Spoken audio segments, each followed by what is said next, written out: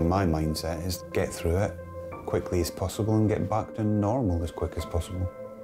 Definitely something to beat.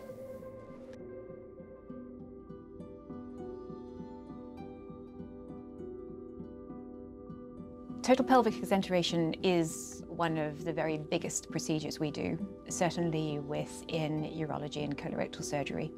You're clearing out the contents of somebody's pelvis, and that's what the operation entails. It's very much a marathon rather than a sprint. So back, front, sides, join, staple. I think that's it. I think it probably is one of the longest duration of operations, and that's probably because we are right at the limit of what a human body can tolerate.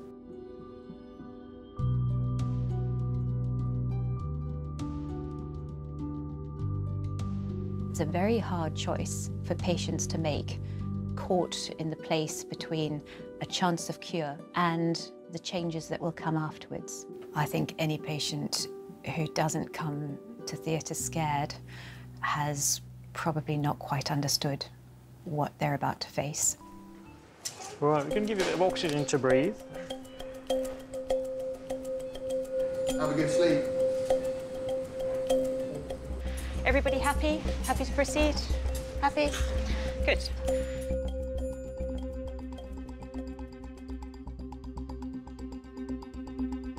The thing that I worry about the most with this type of surgery is bleeding, and bleeding.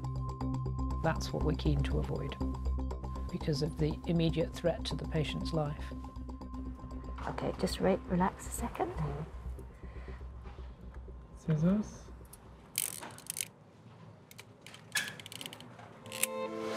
We've got a venous bleed.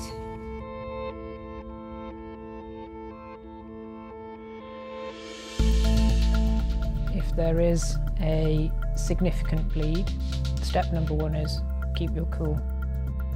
Of course there is adrenaline involved, but there's absolutely no need for panic. It's very intuitive.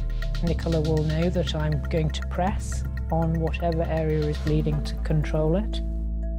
And I will know that she'll be preparing stitches to repair it. It is really good just knowing that there is somebody at your side who is capable not just of helping you deal with it, but also of making sure that it's likely to be more successful. That's quite reassuring.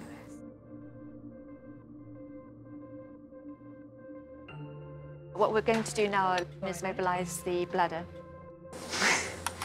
Exenterative surgery, it requires a lot of dexterity at times and really, really fine movements, coupled sometimes with strenuous manoeuvres in terms of trying to remove a tumour.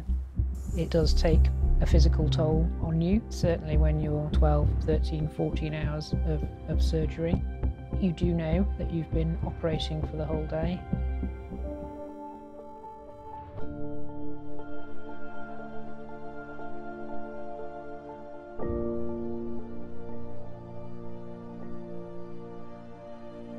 Yeah, we've got it. Happy? Yeah, we've got it. Feels there's really, really good tissue over the tumour there. So the majority of the tumour's in here. It's immensely satisfying to know that you've given Stuart the best chance of cure you can. Can we have the large specimen pot? You could use the This catheter. is specimen E, which is total pelvic exenteration. It is the point at which you realise that you've actually delivered what you set out to do. There's a moment of satisfaction before we start the process of putting the patient back together again.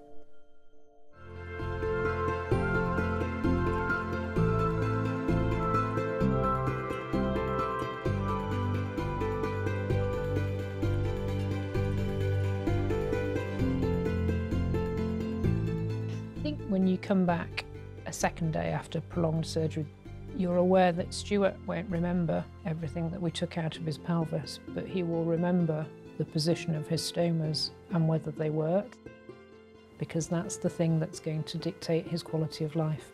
Slide. If everybody's happy, let's go ahead.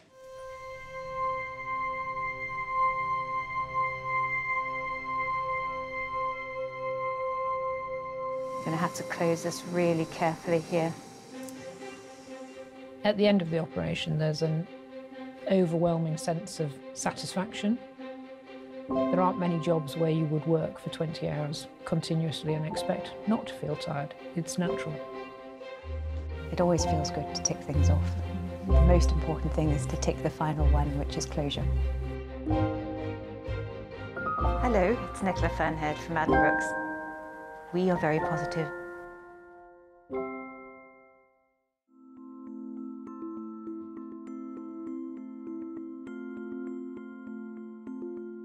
I'm managing the stoma bags and the stomas quite well.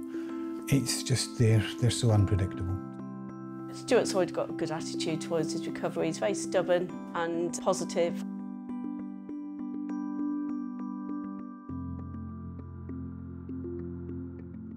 It was the best news I heard. I mean, every time I say it, I practically burst into tears.